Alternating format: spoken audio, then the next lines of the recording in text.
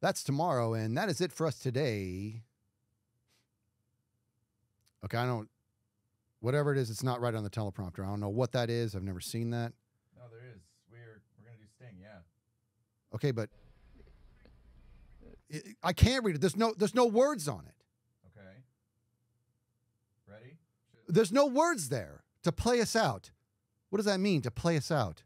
It's a Sting. Sting's going to do... It's a video. Sting video. What is it? I don't know what that means, to play us out. What does that mean?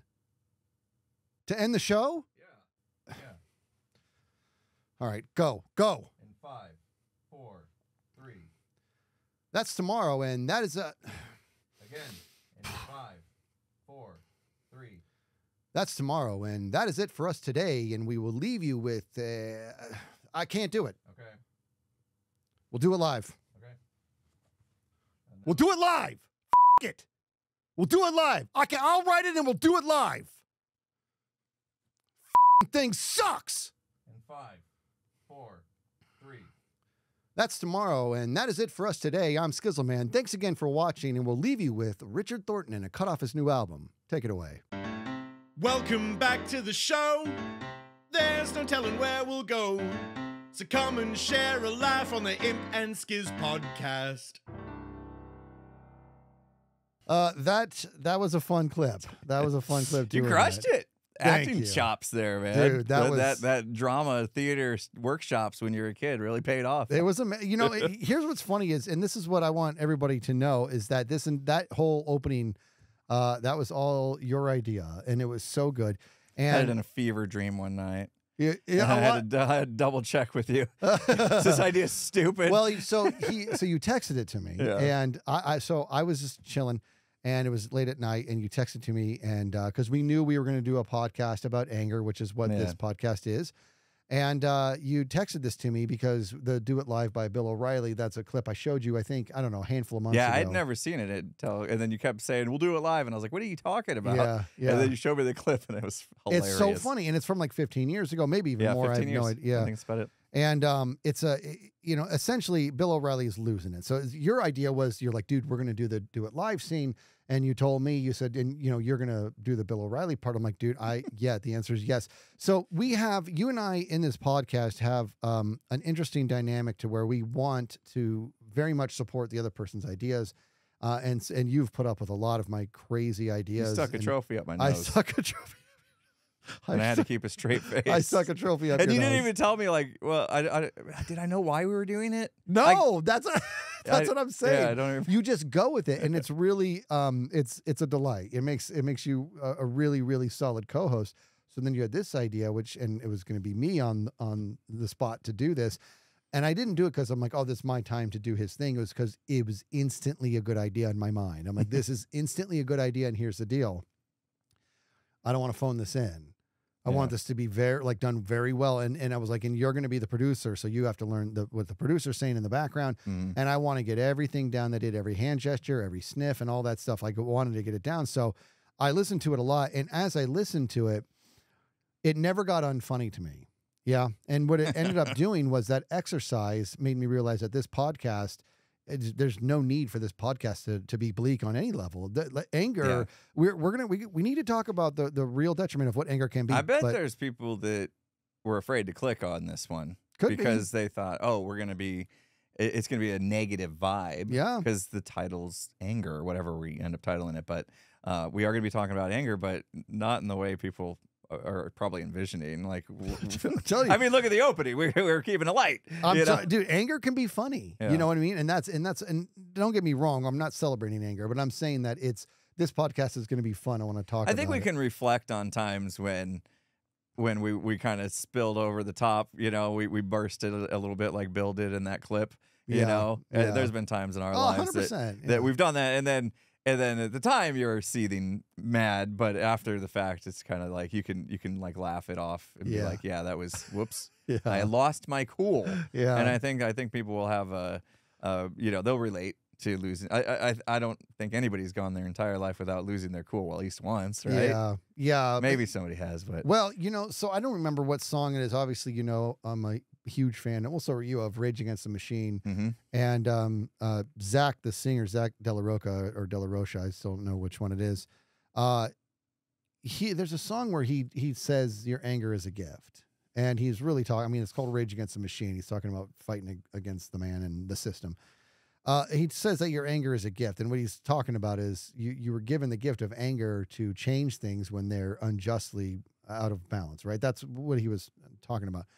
So we can cover that as well. But I also want to share some of my moments where I flipped my lid, and it's not common, and especially as the years have gone by. I used to get upset a lot when I was younger, and now it's few and far between. But short fuse. It used to be a short fuse. Fuse has gotten longer. Yeah, fuse gets longer, but bomb gets bigger. Right? It can. It really can. That's what I feel like. Well, it depends on the person. I mean, I know people with short fuses and big bomb. Those people, and then I'm like, we're not friends. You suck. I don't want to be there around you. But I will say this about you, Impulse. You are very long to get mad. Like, it takes a lot for you to get upset. And when you're upset, I'm sorry, dude, it's always just funny to me. Like, it just is. Like, there's never a time that I'm like, oh, leave him alone. You know what I mean? Like, every time you're upset, it's so rare. But when it happens, I'm like, I gotta hold in my laughter because it's just gonna make it worse. But because you just have these like outbursts that are so. So I'll give you this example. This was a billion years ago. I think we've talked about this on a podcast before. It was so long ago.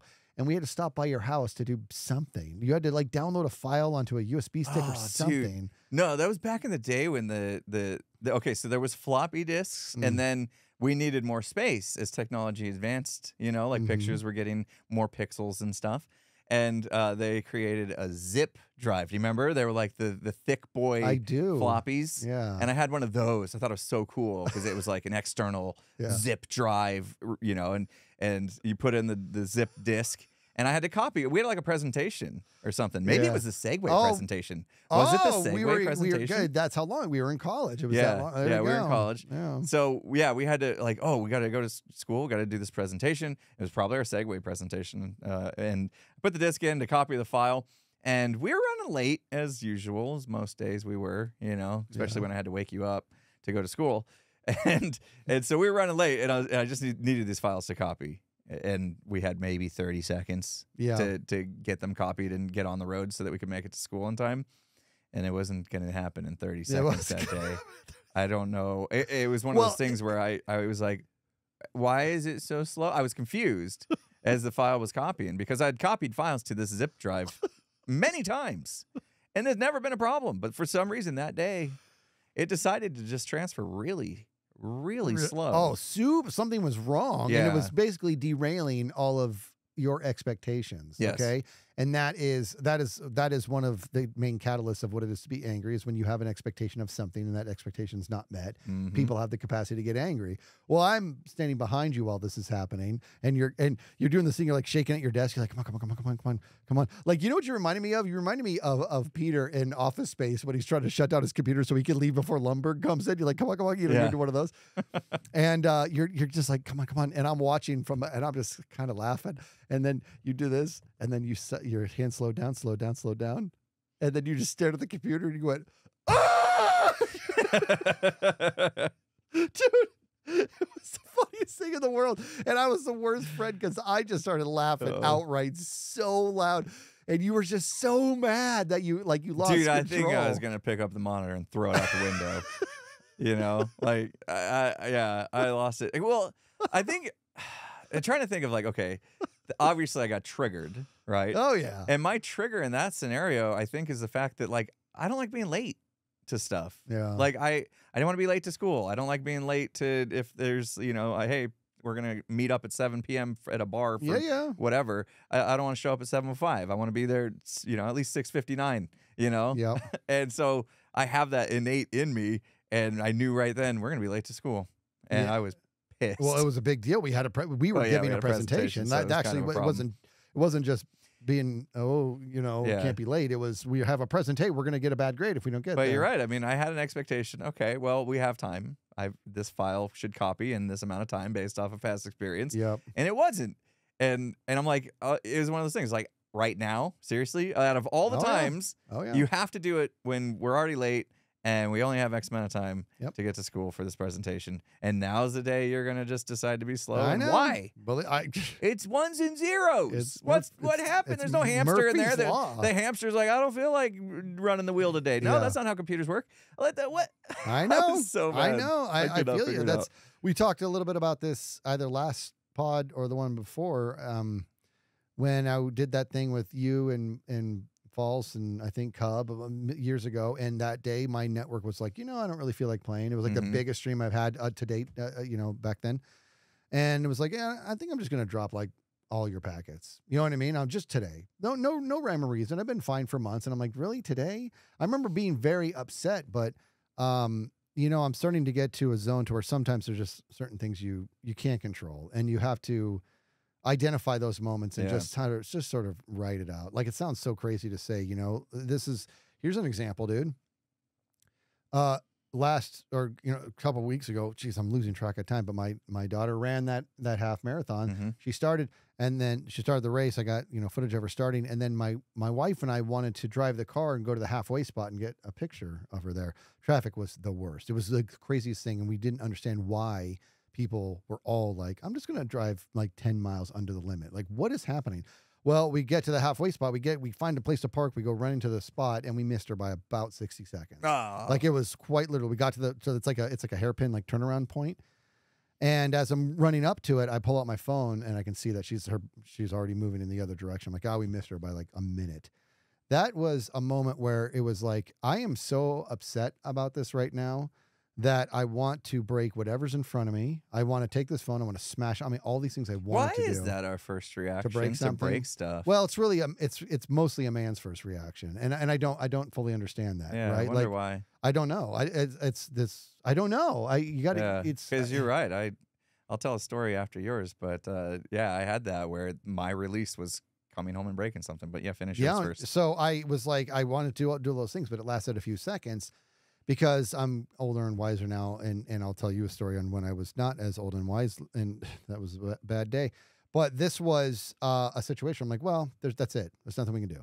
You know what I mean? There's nothing we can do. The only thing we can do is go back to the car and make sure we get her finish. And my wife and I were both she was visibly upset. So was I. But it was like, there's nothing we can do except for move forward. So I'm just going to focus on the moving forward piece. And so we got in the car, got back, got great, footage of her finishing the race. And now, next time when you're stuck in traffic and you're trying to catch up to your daughter's race, that you just need to text her and tell her to slow down. I know, seriously. I was like, you're running and you beat us. We're in a car. Dude, she's outrunning cars. That's how fast your daughter She was cooking, dude. You're not wrong. I actually said that to her. I'm like, you're too fast. Yeah, we couldn't keep up. We were in a car. We couldn't get there in time. It was crazy. But yeah, it is interesting. Like like you just mentioned wanting to break something, and I mentioned throwing the monitor out the window. But I remember early, like this was early. I was probably 10, 11, 12, and I was in basketball, and I had a bad practice. I had bad practice, and coach let me have it as well, like, because he was kind of one of those coaches. We talked about him before. Yeah. And I got home, I was steaming mad, at myself and at getting chewed out for having an off day. Yeah. And I wanted to break something. And this is back in the day, like the mayonnaise jars were jars. They were glass, Yeah. And my mom liked them for some reason. We'd finish a thing of mayonnaise and she'd wash the jar and keep the jar, Yeah. Free jar. Well, not free, but And so she had a stash of mayonnaise jars. And so my desire to break something, I was like, what can I break? And that's what came to mind. I was like, she's got too many of these stupid mayonnaise jars anyway. Yeah. And almost finished eating the next one. So she won't miss these. So I took a couple of the mayonnaise jars out back, and we had this like... this is a great story. I never knew this. Oh, dude. So I'm remind you, I'm like 10, 11, 12, somewhere in there, right? I'm young. And I'm out. So I take the mayonnaise jars out back they had an RV gate, and it had a big concrete cement pad, and I'm just out there just throwing them at the ground as hard as I can. So the glass just shatters everywhere. And I'm saying every curse word that I at the time knew, just cursing up a storm. And next thing I know, I turn around and my mom is standing at the door watching me break her mayonnaise jars, cursing up a storm. And she's just like, what are you doing? And I'm like, the coach yelled at me. I was so mad. And she's like, okay, I'll get you a broom. Like, you're cleaning up this glass. Dude, I think what might be my favorite part of that story was she's got too many of these jars anyway. She's collecting them, man. It's like, my kids do this to us today. I'm crying. My kids do this to us today. Like, they go to empty the dishwasher and they go to put like the glass bowl away in the cabinet. And they're just like, there's no room in here. Yeah. And we have to tell them, like, no, you have to like stack them a certain way in order for them all to fit in the cabinet. You know what I mean? It's almost like Tetris. Yeah. You know? And so that's how I kind of was with those jars. Because every time my mom would be like, put another mayonnaise jar away, I'd be like, there's no room in here. And that's why I'm like, okay, she got too many. These got to go. Yeah. You know, if I'm smashing something, that's got to go. I'm doing a service to this family right now. Oh my God. So I'll tell you, so let me ask you this. Let's try to like journey back. Now 10's very young. You're given one heck of a pass on this. 10's young.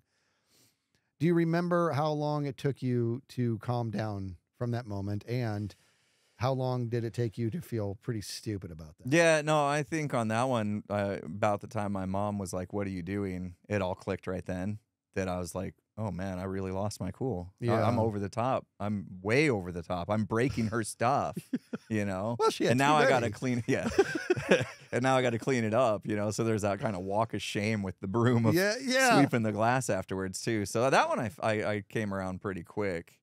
All right. Yeah. That's good to hear. And any others? I got another embarrassing one. I was a few years older on this one. Let's go. It was something. It was so stupid, man. Let's hear it. Like I'm still embarrassed of my actions to this day. I was probably now in my teens, so maybe hormonal. I don't know. But my dad had asked me to like close the case of the pool, like the pool equipment. It had like a gate around it, and it was like enclosed, but whoever had used it last had left the gate open and the door to the thing open or whatever. And so my dad asked me to take care of it, go close it. So I did. I went and I closed it. And like a little bit later, he yelled at me like, I told you to close that. Why didn't you close it? And I was like, I did. And he's like, no, it's not closed. Look. And I look out the window and it's open again. I was like, what the? I was God, really mad because I know I closed it. Yeah, yeah. And I didn't, and I was getting accused of not doing something that that I know I did, and that was a bit of. We talked about that in the Pet Peeve podcast, right? That's one of my pet peeves. Don't accuse me of doing something or not doing something in this case that I did do, and and so I went out there and I closed it again, and I was pissed. I was just like I stormed back into the house, and I went to my bedroom, and I tore my bedroom apart. Oh my goodness! Like tore it apart. Like I had anger problems, right? Like, I remember, like, I had a waterbed back then, you know, and it had the little, like, padding on the frame, the wood frame that goes around it. Had, like, these pads, and the pads just kind of slide down onto the wood, and I flipped them all off the bed. I know what you're talking about, yeah. I flipped all of them off the bed, so they're, like, on the floor, tore the sheets off, and I was, like, just taking stuff out of the dresser and throwing it everywhere. I just trashed my room. Completely trashed my room. You got to clean it all up. And I'm the one that had to clean it up, you know. and that one, I don't think anybody knew about that. I don't think anybody knew about that. It's not like my parents came in as I was making a ruckus in the room and was like, "What's going on?" And I was like, "I'm mad because I know I closed that gate." You know, it's like how stupid would that have sounded? Yeah, you know? Yeah. That's that one I think took a little while. Like after the room was completely destroyed, and I looked around and I took a couple deep breaths and I realized, oh crap, I have to clean this up, you know, and then for what? Just because I'm mad that I didn't. I don't know what happened to this day. I either didn't close the gate properly and it came back open, or somebody else came along and sabotaged me. I have no idea. Yeah, but I just knew I did something and I got accused of not doing that something, and that wasn't sitting well. Yeah. And for some reason, I thought trashing my bedroom was gonna solve whatever. I don't know why we do that. Was. Yeah. Why do we break things? Why? In fact, I was actually, I don't really pop that much. Even when I was a kid and I get angry about stuff, I typically don't pop. I just got angry about a lot of stuff, like any normal kid or whatever you want to call it. But when I was like somewhere in my 20s, that's old. There's no excuse for this. And we don't need, I may or may not have put my fist through a windshield. And that was a windshield? Yeah. How do you not break your hand? I have a... You have brass knuckles on you or something? No, and it was a hammer punch. It wasn't a full on, it was a hammer punch. Yeah. And this is, now this is not funny. You know what I mean? Because this was really, I was very upset. And I honestly, what's crazy is I barely remember what it was even about. You know what I mean? But I remember being very, very upset. And when I put my hand through the windshield, I remember being very surprised. And now let me tell you how crazy, this is where it actually is a little bit funny. This is how poorly my brain was working. I was going to hit the hood of the car, but I was convinced that I was so mad that if I hit the hood, the car's going to explode. Like I'm going to hit, like I thought I was the Hulk. You were going to total the car. I thought I was going to total the car. Fist. Yeah, it was ridiculous. Wow. This is ridiculous. I'm like, oh, not the hood. And I redirected. I'm like, just the window. That'll be fine. And it just went right. I mean, it was well, bad. I mean, to be fair, windows are cheaper to replace. They are much than an go. exploded car, correct? But I hit the windshield, and the way that works is, I mean, it doesn't like shatter. It broke the whole thing, but it wasn't like it shatters. What happens to a lot of people when they hit a windshield is, it's very sad. If their face hits it, that's one thing. It's the face coming back and all that glass reclosing on the skin, right? And that's what ends up happening. That's what happened to my hand. As I hit it, and there was a very good amount of blood, and it was because all that, when I came back, the whole window smashed and then kind of flexes back to where it was, and it grabbed all that. Pinches into your skin. Yeah, of course I didn't feel a thing. You know what I mean? As you can imagine, I didn't feel anything. I was just so steaming mad. However, it had the reaction of it all. Like I would say the regret, if you will, was in the feeling stupid, and the sobering up, if you would, like of the rage. All that happened within about 5 seconds. Like it was one of the most humbling experiences of my life. This is a long time ago, and I've never done anything like that since. I mean, you know what I mean? Like that was just such an awful feeling, and like I just lost control of myself.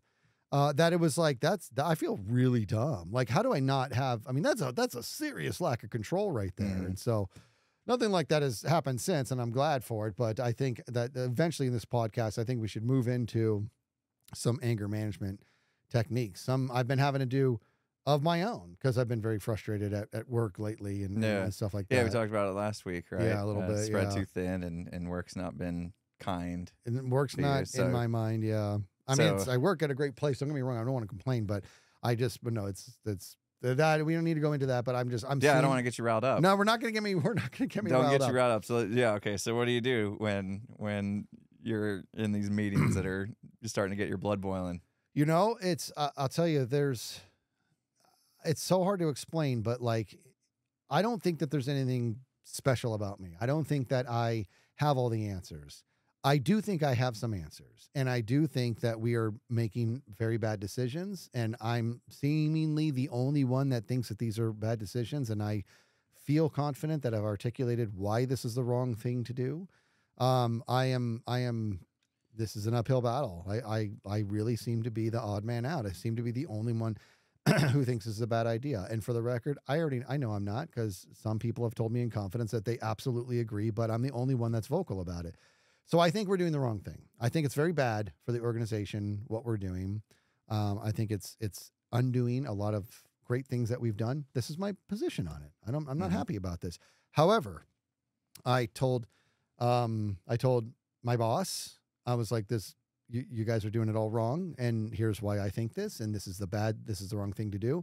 But you know what? If I'm causing problems by being so against the grain on this one and being the only person, I'm going to try to exercise the disagree and commit. I'm going to try to do that. That's something I'm going to work on myself. And I don't think it's going great. I think I'm doing it, but I think I'm still like come on, man. Like this is different. You know what I mean? This exercise, this disagree and commit is like the one person in the house who's aware that the house is on fire and being like, you know what, everybody else is blind to the fire. I guess I'll also just pretend there's not a fire.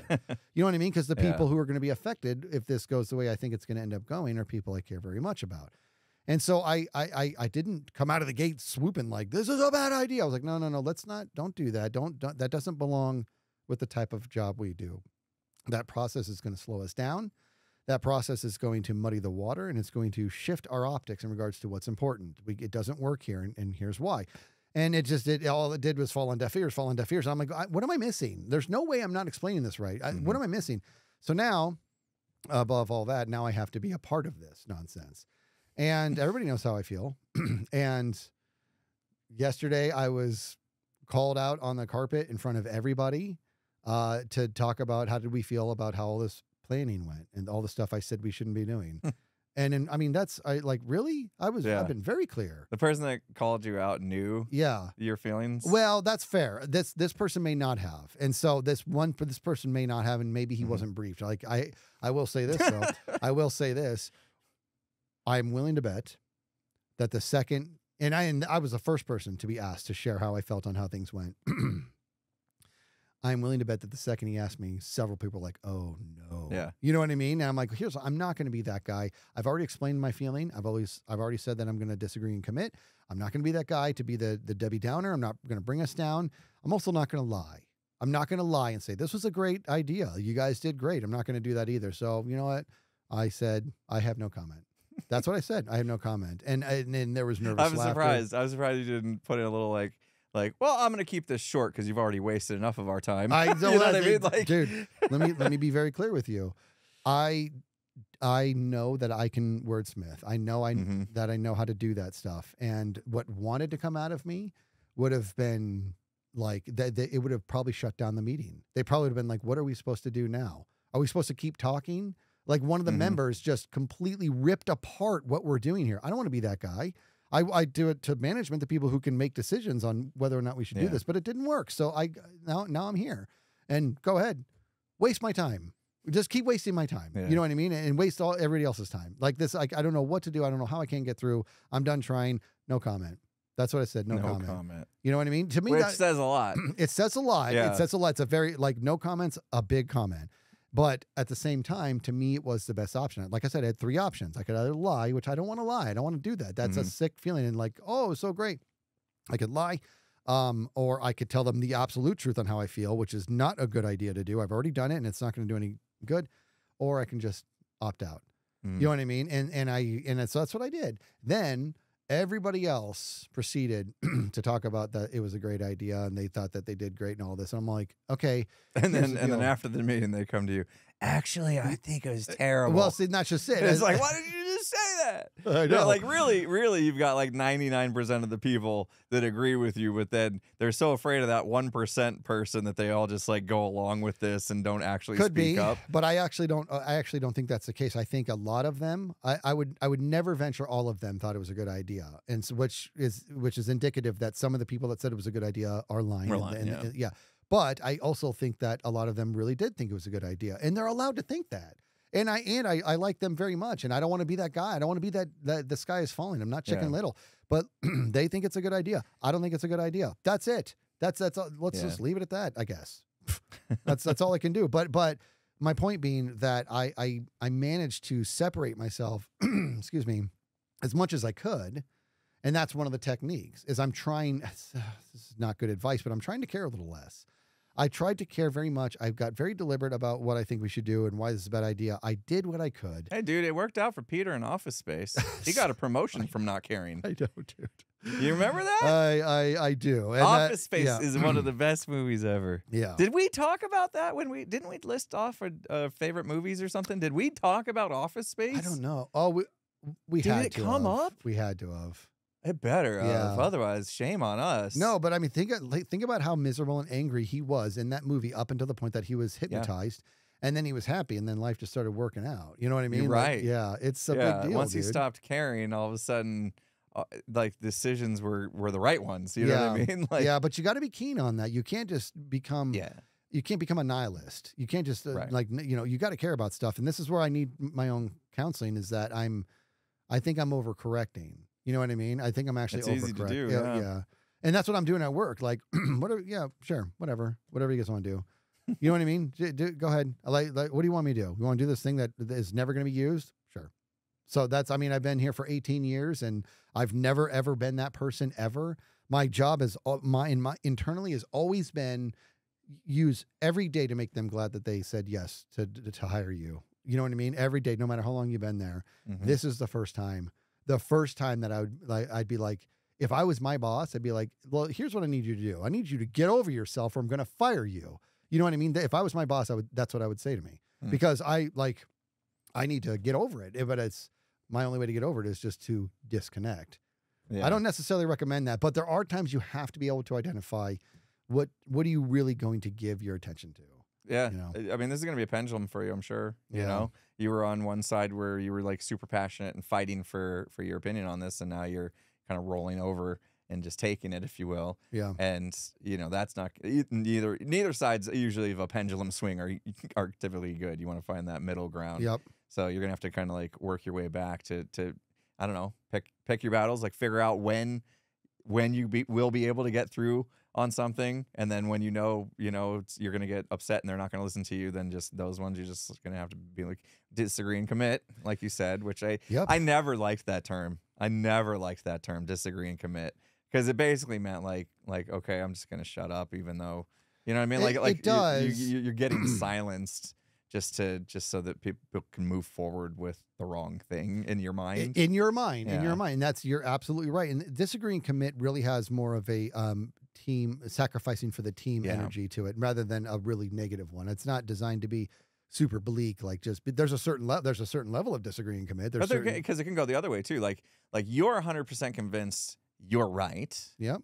But what if you were wrong? Exactly, 100%. What if you're actually Dude, wrong? I'm the only one who feels this way. Right. Like, I'm like, how arrogant am I? Right. There's no way that I'm right and they're all wrong. Because imagine that's the case. Imagine that's really the case. Like you're in a different world for some reason, and in your mind they're doing the wrong thing, but you're actually wrong about this. Yeah. Because you're in a different world, and now you've got all your other team members like, this guy just won't let it go. Right. And he's wrong. Yes, You know what I mean? You have to. And now you've become the outcast because you went so hard on your ideals. Yep. Dude, I'm telling you right now, I'm trying to see value in what they're doing. That's what I'm doing. I'm trying to entertain that I'm way off here, and that this approach was the right thing. Yeah, that's good. You got to have an open mind. Yes, exactly. And try to get as much perspective as you can. Yeah. In these kind of situations, especially if you are like an odd man out. You know what I mean? Mm-hmm. Like then something's got to be off somewhere. Yeah. You know, either wow, they have been well brainwashed, and you don't succumb to that, right? Or you're the one that's got it wrong. I could have it wrong. You know what I mean? Dude, it's hard to even entertain that I'm right when I'm the only one who seems to, like I said, other people, they do feel this way, but I'm the only one who's as vocal as I am. But I also, here's the other thing, bro.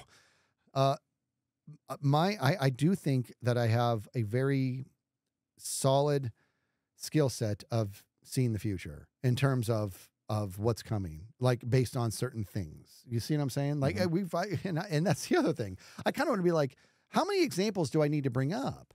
You know what I mean? This is like the same thing of when I was like, we need to be working on this technology, and they're like, it's too expensive, it's too big. I'm like, it's going to get smaller, it's going to get cheaper. We need this. Yeah. And blah, blah, blah. You got your portfolio that you just have to bust out. Anytime somebody is like, not agreeing with you, just be like, well, here's my portfolio of me being right 20,000 times. That's what I'm saying, right? Past, but also, maybe you want to listen to me. That's you're nailing it. Like I'm not just some dude. I'm not a new hire who's like overly vocal. I have like a lot of miles behind me, man. And I also didn't just sit there and just do the same job for 18 years. I've had many different roles, and I've led many different groups. And I might know what I'm talking about. I think that's what's killing me, dude, is that when I was brought in, I don't want to talk too much about this, it's going to rat hole, but when I was brought into this role, and I told them, listen, I'm not an overly technical person. And they said, I don't care. We're aware of what you have done. And we are aware that you just know how to just make things happen. You know what I mean? So just like that, we need you doing that. And next thing I know, I'm just crushing projects left and right because they said, what do you need to do what you do? And I said, give me my developers, give me my customers, and leave me alone. And you're gonna be happy. And sure enough, bam, bam, bam. And we're talking a lot of business value, like dollar money, dollar wise, tons of money coming our way because of these projects being done. Very, very good because they gave me great developers. They left me alone. I was like happiest I've been at this job. And it's only in the last like 6 months they're changing everything on how I'm like, what? It's not broke, don't fix it. What are you doing? What are you doing? Like it's and don't do it that way. That doesn't belong here. You know what I mean? You're going to slow everything down. You're going to change optics on what people think is important. They're going to start talking about PAS, progress against schedule. Nobody cares about that. So I'm telling them, I'm like, listen to me very carefully. This is what I'm saying. This in the early stages. When the powers to be, meaning like the high up execs, have a conversation on whether or not they're going to continue to fund our group, not one person is going to say, well, what's their PAS? Not one person. They're going to say, what's their BV? What's their business value? Yeah, how much money did they make my company? Did we hit $100 million this year? That's what they're going to do. That's what they're going to ask you. If you bring in this methodology here to micromanage everything, everybody's going to pledge allegiance to PAS. That's all they're going to look at. And it's going to limit our BV because people are going to make it a priority to complete these ridiculous tasks that somehow somebody deems some sort of value to, even though it has none. And that's where all the calories are going to go. And everything else is going to suffer. That's what's going to happen. And so I'm trying so desperately and I can't get through. No, you just got to wait till it's over. You know what I mean? Yeah. And your point is proven to sit back and say, I told you so. But you have no idea how desperately I want to be wrong. Yeah. I want to eat my words, dude, because if I eat my words, it meant that now, first of all, I'm going to learn something here. It also means that all the people I really care about, their jobs are secure, that we're not going to, you know what I mean? Stuff like that. Like, it's going to mean like, oh, dude, I am being, and I told you You care so about person. your developers then? All of them. Yeah. Yes. Have you ever tried, like, as they're coding, coming into their cube and just dripping water on their head? Just drip, drip. Hey, to be drip. fair, you weren't my developer at that time. So that's the time. We talked about that on a podcast. I don't even know what podcast it was. Well, I'm really glad you did that. I'm going to get off of this nonsense. I want to get back to the fun stuff. I want you to take me through that because we've talked about this podcast. This was you popping off, and this is something I had done. Yeah, so now I'm a grown man working in a Fortune 100 company, whatever 500. It is. Yeah, and doing work. I was actually doing work. I was focused, coding away probably. And next thing I know, I feel this drip of water hit my head. And I had short hair at the time, like I'd buzz my head, so it just hit the scalp right away, bang, and I'm like, what the heck? And I kind of turn around and it's you standing there, and so I'm like, I'm focused, like whatever, like brush it off like he's a fly, just leave me alone. I'm coding and I'm going back to drip, dude, drip. Come on, focus. I'm trying to focus here. You didn't say a word for the record. Yeah, this is all internally in my head. I'm just like, maybe if I ignore him, he'll go away. And he didn't. He didn't go away. And so the rage started building because I was in the zone, man. Yeah. You're like, come on, you have coders now. You should know. When they're in the zone, leave them in the zone. Don't screw with them. I don't know if you were coding. I think you were writing an email. Oh, please. You were probably ordering something on Amazon. Email. Probably looking at my statistics for Battlefield. Used to do that a lot at work. You would have been in a better mood if you were That's doing true. That's true. My kill-death ratio was insane. Anyway, so it got to the point to where I had had enough. Like you said, I got a long fuse. You found the end of it. Yeah, I did. You found the end of it that day. Yeah. And so I turn around with the intent of smacking the cup of water so that it splashes you in the face.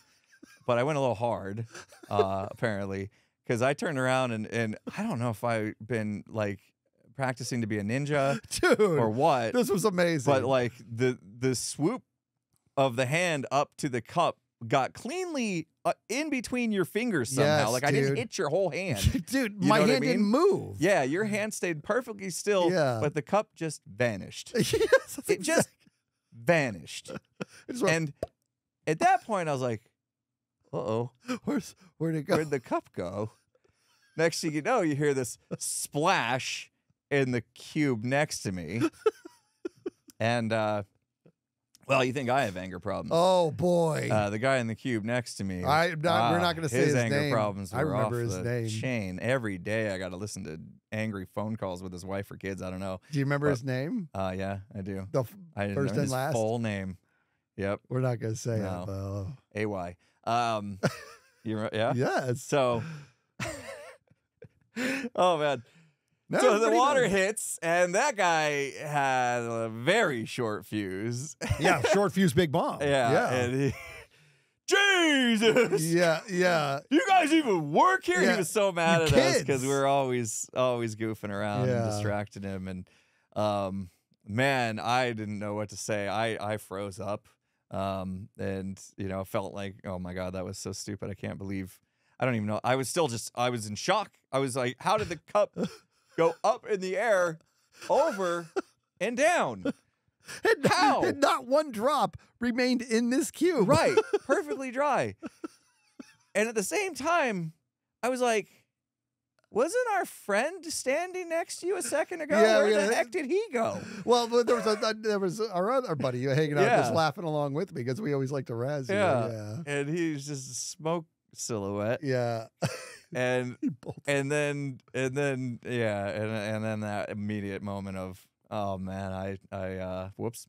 You set me off. You got there. The bomb went off, and then you stepped up.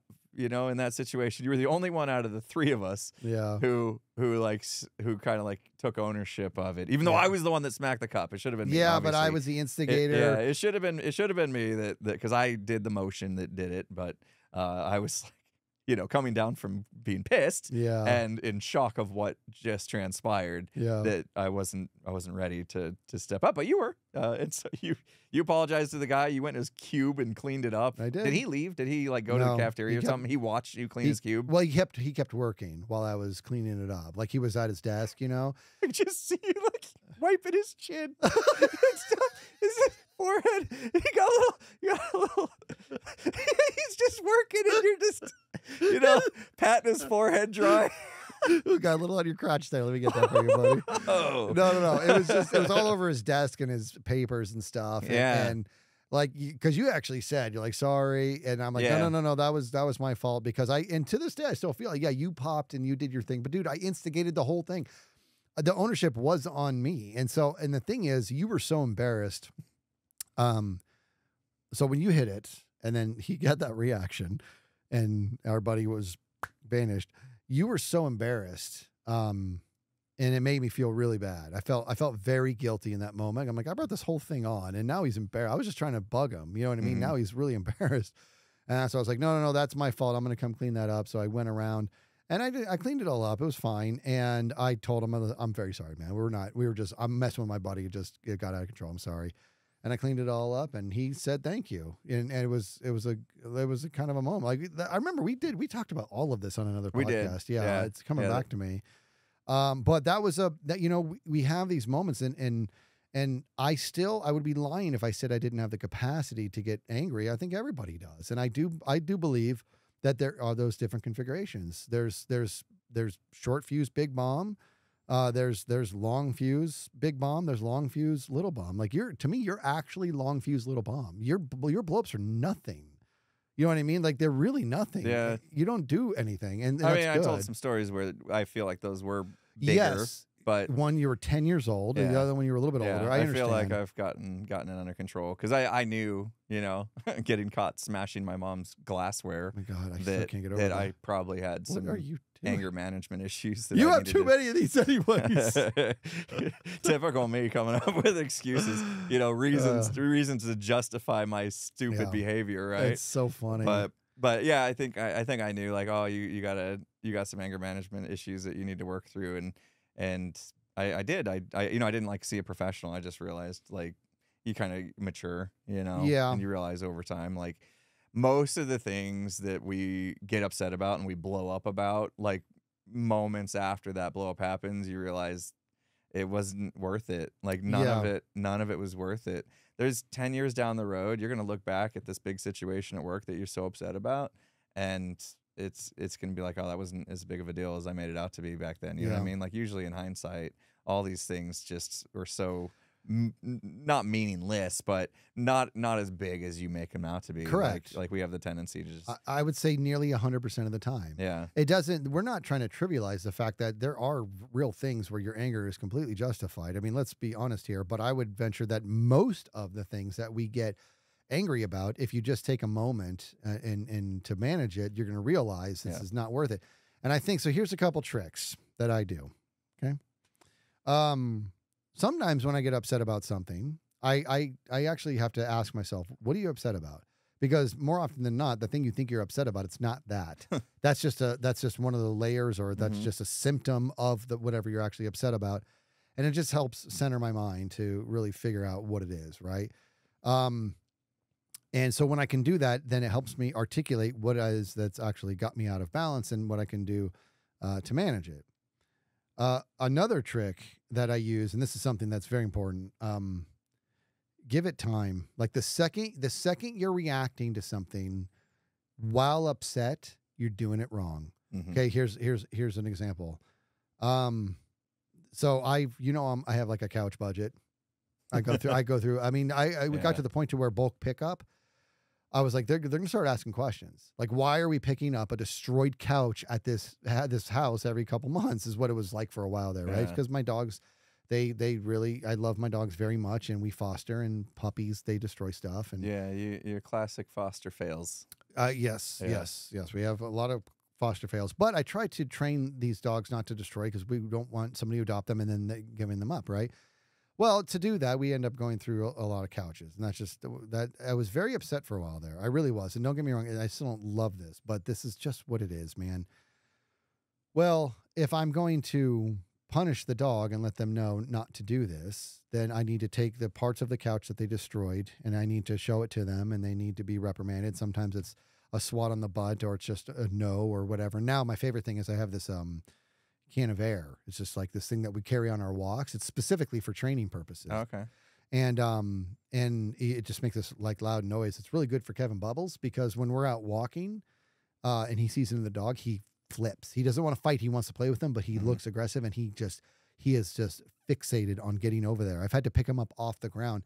Now this can just like it just completely snaps him out of it. Right. So, so there's all these different techniques. My point being this: when they destroy something, so now it looks like Drax is not destroying the couch anymore, but he is destroying every single dog bed. So I've gone through, I think, like 8 or 9 dog beds at this point now. At least that's a little cheaper than a couch. Yeah, it is, but it's still like, we typically these dog beds are $90 to $100 a piece, but now we're like, let's get the cheap ones because we're going through them. Well, if he does this and I'm upset about it and I pick this thing up in a fit of rage to go punish him, no, stop. He needs to be reprimanded. We get it. Stop, pump the brakes, and calm yourself. And I would not even say I'm perfect at this, but this is applicable all over the place. When something upsets you and it's time to have a reaction to it, try your best to not have your reaction to it while upset. Give yourself time to process it, separate yourself from it, and you'll realize that all it really takes is some time.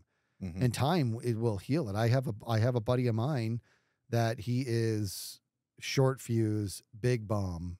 He should not be one of my friends on paper, but I love him. You know what I mean? I just do. And when forget it, he's no fuse, big bomb. Let's do that. There's too many. And the reason I say that is because there's too many things that he gets outrageously upset about, where I just want to be like, nobody who has a functioning brain should be upset about that, dude. Like, it's it's frustrating to me. Anyways, I finally said, well, when you do this, I want to help you. I do, but I don't want to make things worse. What's the best thing for you? Just tell me now, because he was in a normal space, and he admits all this too. When you're like this, what do you need? He said, it's just time. And that was a very honest answer. And so it's to the point to where anytime I got upset about stuff, just give myself some time. And it's amazing how it just heals you. Yeah. And it just gets you so much more. If you're reacting while angry, you're doing it wrong. You can't do that. I'm not ridiculous. If somebody tries to start a fight with me in a parking lot or something, I'm not going to be like, well, wait till I calm down, then we'll fight. I understand there's extenuating circumstances. Yeah. I think you know what I'm talking about. Oh, yeah. Right? Yeah. Yeah. Not that my wife and I fight often or hardly ever, but like anytime something would upset her, she would just separate herself, like just go go off somewhere on her own. And I learned quickly, don't chase her. Don't, yeah. You know what I mean? Like give her that space, because that's what she's doing. She's just gonna go separate herself from whatever the situation is that's upset her, and give it some time to breathe and think things through.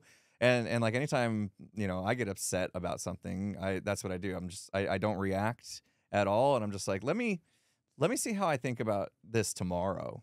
Like I give it a full day, you know. Like if something upsets me, I don't bring it up right then, and then get in like a back and forth, because I for that reason, I know I'm gonna like start to get a little heated, say things I don't want to say, and I need to really give some thought and time into whether or not I care enough about this to make it a deal. Yeah, because you know, potentially could be, and especially if you start to get upset and say stuff you don't mean. So I usually give myself like I'm just like, I'm gonna sleep on this, see how I feel. And I've heard that like don't go to bed angry before, but I don't know if I fully agree with that, because this works for me anyway. Is I go to bed and I wake up the next day and I'm like, okay, remember that thing you were upset about last night? How do you feel now? And most of the time I'm like, yeah, that was stupid. Yeah. Like, why were you so upset? Yeah. Like, what? It wasn't that big of a deal. Yeah. And now I'm in a better space to where if I do bring it up, you know, like let's say my kids are doing something that I don't want them to do or whatever, right? Like just whatever it is. Like now I can actually have a grown-up conversation with them, because emotions aren't going to get the best of me. I've given enough time to come down from whatever made me mad. Now I can just be like, okay, now I can start to use logic and reasoning in the discussion, as opposed to have I, you know, attacked it the night before. I was probably going to not even have given it enough thought to have my logic and reason ready. And instead I was going to be pure emotion and blow up, and none of that would have ever like helped the situation. Doesn't do any good. Yeah. No, it doesn't. There's never a time where it's like, man, I'm really, really glad we both acted so illogical on that problem that we had. You know, it doesn't exist. You have to. But how do you feel about that whole saying of don't go to bed angry? I don't necessarily agree with it. I think I'm more in your camp. I understand the spirit of what it is, and I think that the spirit of what it is whatever you two are having an issue with, get the cards on the table and deal with it now, man. Otherwise, you're going to sweep it under the rug and it's going to fester. I think that's the energy. You're going to bottle it up. Yes. And eventually it'll explode, right? Yes. But I think that there is merit in being like, let me sleep on it and just see how I feel. And I think most times you're going to wake up and be like, what did I care so much about? Like, this is so ridiculous. But you have to understand, like, we're getting older, and less things are on the table that actually affect us emotionally. It used to be lots of stuff, right? But now it's like, it's just there's so few and far between that there's something worth getting all worked up about. I can imagine, like, if I went home or if I went home, or if I leave the studio to go home after we record and my windshield is smashed out, or the driver's side, I'm going to be like, oh man, I'm not going to like not have a reaction to it, but that's it. When I was a kid, that would have consumed me for like weeks. Not just because it was harder to pay for it back then, not just for that, but because just the unjustness of it, and this, like, it would consume me. And now, not so much. But it also puts us in a space to where when it is time to have a reaction to something, we have a lot more energy, because we didn't spend it on so many little things. But there's new things now that I noticed that trigger me. I like this. So yeah, me too. One of the major things is protecting my family. Yep. So this is where I know, like, I'm a little worried that there are some still anger management issues I need to deal with, because like if we're driving, I got a car full of my entire family, everyone I love, and somebody cuts us off, or is driving in a way that puts our lives at risk, the blood starts to boil so hard that I start to get a little worried I may end up in prison. You know what I mean? Like those are the kind of things, and I have a hard time stopping myself from like playing it all out in my head of what I would do. You know what I mean? Yeah, but you're not going to get a whole lot of advice from me on this one, because I'm right there with you. However, I will say this: the reason I know I'm not at risk to cause a problem in those moments, if I'm driving, same situation. I'm driving, family's in the car, and somebody not just cut off, but I'm talking like super aggressive. Like there wasn't an accident because I was that good to avoid it type thing. Yes, I'm very, very upset. And what I want to do is some really dark things that people would not think that Skizz has in him, but I want to do those things. However, my desire to keep my family safe is much greater, and so there's no risk of me flying off the handle because it's putting them at risk. Right. That's why there was the perfect storm. Yeah, all that stuff happens in your head, but had it actually played out, you wouldn't cross the line. Exactly. Yeah. I'm not, because you never know how these things can go south. Life changing in a second. And I told you, we've talked about that, where a colleague of mine lost her life coming back from maternity leave because of road rage that she wasn't even involved in.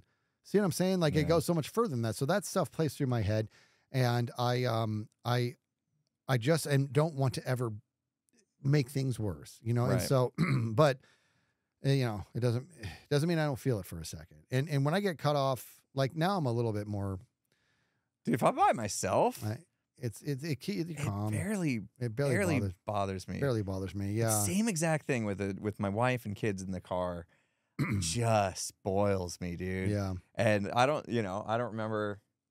Well, I think, once you have kids, it changes you. Yeah. It changes you. It it's does. Like, okay, if I was driving and it was just me and you, would I feel that way? And I love you, but not as much as I love my wife and kids. You know what I mean? I don't see if we were just hanging out in the car driving and something happened, getting as upset.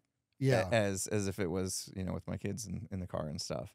So it's weird, just like how life is kind of like changed what triggers my anger now. No, I'm with you. When I'm by myself, it doesn't bother me. Now it is starting to now a little bit because somebody's negligence.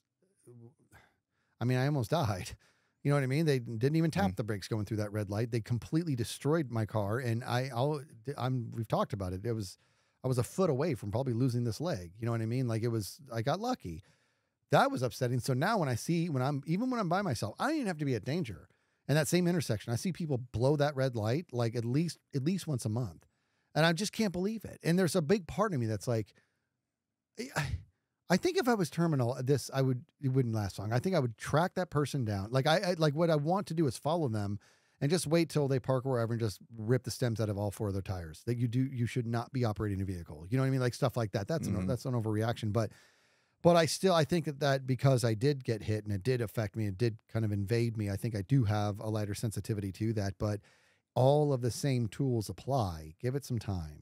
Yeah. Calm yourself. Don't make things worse. Oh, and here's the thing is you have to know that whatever just happened that upset you, boy, do you have the capacity to make it so much worse. So much worse. I mean, look, you can see it in sports all the time. There's a bad call. The athlete's very upset. The damage has seemingly been done. There's a bad call. Move on. Now I'm going to scream at the ref. Now you've been kicked out. Now you just took your value away from your team. Mm-hmm. What are you doing? You know what I mean? And I I used to joke about it. So, when we would watch football and if the refs would do calls that I didn't like, and I mean, they had to be blatant or they would do several in one. Do you remember? I'd be like, if I was a coach, every possession the team has would be on the 50-yard line. You know what I mean? I was like, because I would be like, I would be fine losing, just flipping out, but they could find like tens of thousands of dollars for that. But I don't know. That is a very, give it time. Like that to me, that's the number one thing. Whatever, you don't feel like you're inhuman because something's upset you, but understand that when you are reacting to it while upset, you're doing it wrong. You're doing it wrong. You're making it worse. You're not speaking clear. And some people are going to find a way to justify why it was okay to do that. And there might be some times, and I just can't think of them. But that's just it. Yeah, I'm trying to think. Have I ever had a time where, I didn't wait and I engaged in an argument when I was hot and it helped? Right. No. I can't think of it. At least personally. There may be people out there that somehow, can control their emotions during those situations a little better, but not me. I know from experience, if I'm going to speak up right then and there when I know emotions are high, then it's going to make things worse. So I just wait, and sometimes I let it go completely.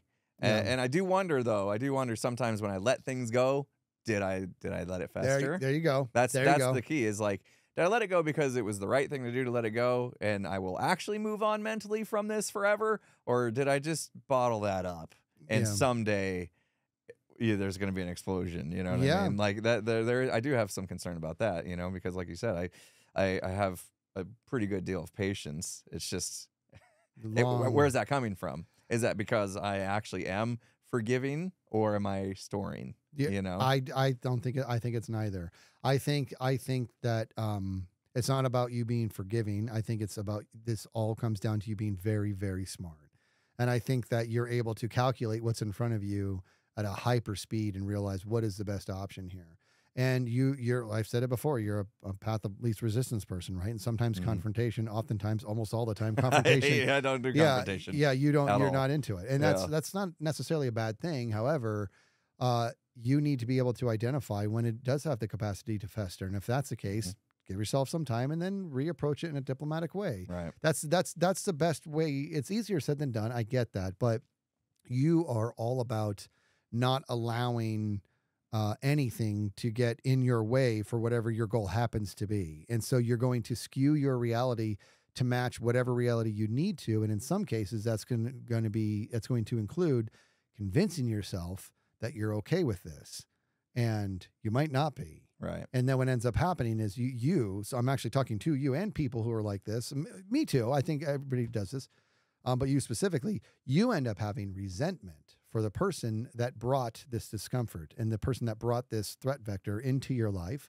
And you don't mistreat them. You don't do anything like that. You kind of have some resentment, and you just put a label on how you feel about them, and you put them in the shelf and you move on. And now they have that label because you didn't talk about it. You know what I mean? So maybe that was actually worth talking about. However, I do think most of the time you're able to realize this is just not a big deal. And I think you do that fast. I think because I think it all boils down to you're very smart and you're very driven on what you want to happen in your life, and things aren't going to get in the way. I don't think it's a forgiving thing. You know, I don't. Yeah, maybe right. Yeah, but I could be wrong. I just don't. I don't think it's a forgiving thing. I don't think it's anything other than. No, I don't forgive. Smart. I'm still mad at that one dude for transferring that call to me. Yep. My first week of that call center job, and I told him I was in the middle of I don't know. We get the help desk stuff. You know, you get a call, and then after the call, you gotta like log a ticket and write down everything that was discussed and blah blah blah, right, for the system. And I think I was doing that. I was finishing the ticket of my last call, and this person asked me if I could take a call, and I was like, no, I'm still documenting the last call or whatever. I'm busy, you know, and.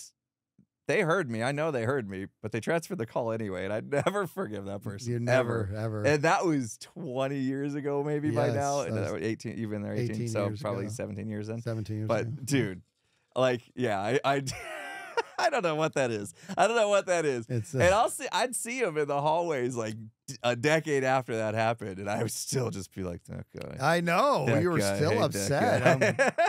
Crack me up. About like the dumbest thing ever. He transferred a call. And, I mean, so yeah, I guess I have a hard time letting things go too. Yeah, no, you put that label and you move like on you with said, your life. He's on that shelf. He's never getting off that shelf. Well, what's funny is I think I told you, I mean, we talked about this in a podcast. I want to get too into it, but I ended up working night shifts with that guy who I actually got along with quite well. You know what I mean? But he could be like that. He was very passive aggressive, and it was just us, and he said something. I don't remember exactly what it was. I don't remember, but it was one of those things. It was very passive. Him forwarding that call to you was passive aggressive. He was just like that was an abuse of power. That wasn't even authoritative power. It was technological power. I can just hit these buttons and now it's your problem. That's what bothered you. There was an abuse of power. Yeah. And it was invasive, and it was the wrong thing to do. Well, it was just him and I, and he said some things passive aggressive, and that's not a thing I'm going to let go. I responded while angry because I was still pretty young. You know what I mean? I responded while angry, but I also was very into extinguishing these moments when people were like that with me. And I don't think I was diplomatic. I was very aggressive with him. You know what I mean? To the point to where I alluded to him, it's 2 a.m. and there's nobody else in this room. You know what I mean? As in, like, you need to take stock of where you're at. You know, this is, and if something were to happen, you're going to lose, dude. You're half my size. You know what I mean? You remember, you're a little guy. Just straight up threatened him. Oh, dude, it was bad. And it was a weird situation because I think I handled that poorly. You know what I mean? I think, yeah. I mean, you spoke in the moment, right? Like I said, I mean, I did what I, and so I'm older and wiser now. And for the record, I've actually always did admire his work ethic because that was not to be questioned. The guy was a hard worker. He was very smart. What I needed to do was go across the room and pull up a chair and sit next to him and be like, you're upset with me. I want to know why. I don't want you to think I'm trying to take advantage. Tell me what you're feeling, man. You know what I mean? Then he probably, if I had to guess, he probably would have been like, well, I feel like I'm doing most of the work here. And I'd be like, you might actually be doing that, but we're not doing the same work. I'm doing an entirely different job. You know what I mean? So, but let's talk. Let's see what we can figure. That would have been the way to do it. Yeah. Why did I have to be such a jerk about it? You know what I mean? Like there's no need to be, but I was very upset that he was taking these liberties to try to be passive aggressive with me and there's nobody around. You're crazy. What are you doing? You know what I mean? But I was upset and I handled it poorly. Well, older, wiser now, I suppose. There's probably people that are listening that are younger. This is good. And maybe find themselves doing that, and maybe this learn vicariously through our mistakes, our history. Like I think that's become a part of this podcast, whether it was something we envisioned or not, is just us sharing, because we are older now, our kind of life experiences that we've done a lot of growing.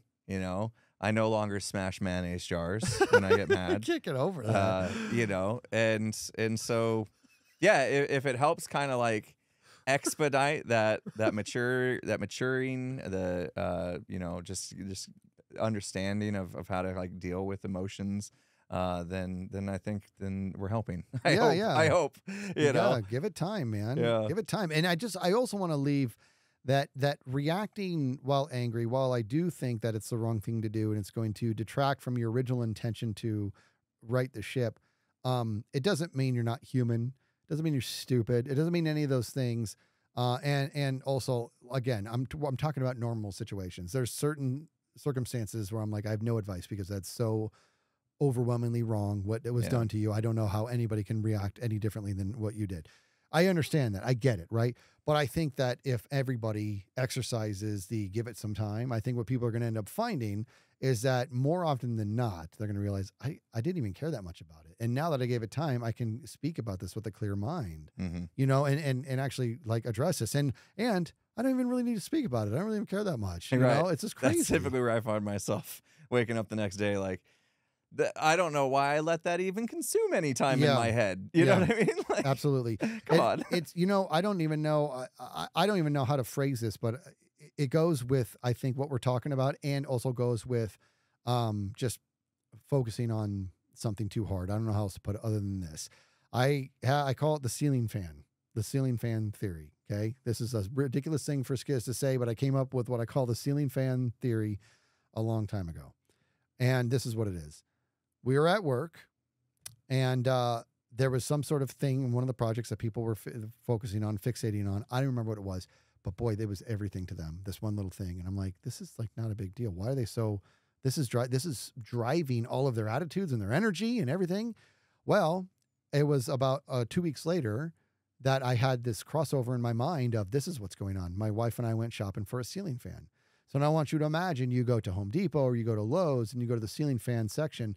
Dude, there's like 70 different ceiling fans, and a lot of them are really impressive, and some are like technologically advanced, some are just very like artistic, beautiful, all that. Excuse me. Well, we went to look for a fan. Boy, we had a hard time picking one. There's so many. Does that go with our color scheme? Is that good? I don't know. That one maybe. That one was flush. That one's got kind of a nice approach. I don't know. We're going on, and I'm like, we're going to buy one, we're going to install it, and we're never going to look at it ever again. That's what's going to happen. Yeah. So we picked one, and it's a nice fan, and I installed it. Now it's just there. I was when we were shopping for a ceiling fan, you would have thought we were shopping for a human heart. Like we were just like, it was our everything. It was our everything. And we're just like, we can't mess this up. This is like a relatively permanent fixture. It's a ceiling fan, dude. You're not going to look up at it. You're just not going to. You might, you don't want to get one that's complete garbage or whatever, but when you're narrowing it down between 5 different, just pick one. You know what I mean? Because that means there's 5 out there you like and you're never going to look at it again. It works the same way with anger, is that when the thing is happening, you're staring at the ceiling fans. You're trying to, this is all you can think about. It's this thing that has upset me. This is the only thing I can think about. I need to react to it now. But if you give it time, you move on with your life and it floats above your head like a ceiling fan. You realize, you look back and be like, what are we talking? I don't really care. You know what I mean? And that's just, and I think that is going to bode well for people if they just give it some time. Perfect. Every time I start to get angry, I'm going to think about a ceiling fan. Think about a ceiling fan. That. Just triggering that thought's going to be enough to calm me down, I think. Yeah, that'll work too. That'll work too. I tell you, I've been wanting to put together a course for new parents of competitive softball, because I've been through it all now, and that is one of the most infuriating chapters of my entire life. I can't even get it. It is so messed up.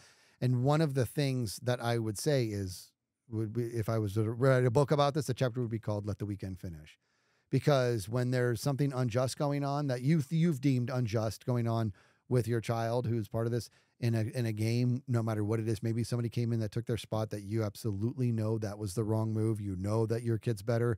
Not always the case. Sometimes it is. Coach might have a reason that you just don't know. I get it. Let the weekend finish. There's 5 more games to play. Chances are, when the weekend's over and they got all the playing time that they needed, it just like quells it, and you go back to that moment you were so furious you thought you were going to come onto the field, like all those things happen. You know what I mean? And so, but again, if maybe the weekend finishes and you realize, no, I'm even more mad because this is so wrong, well, then you move teams.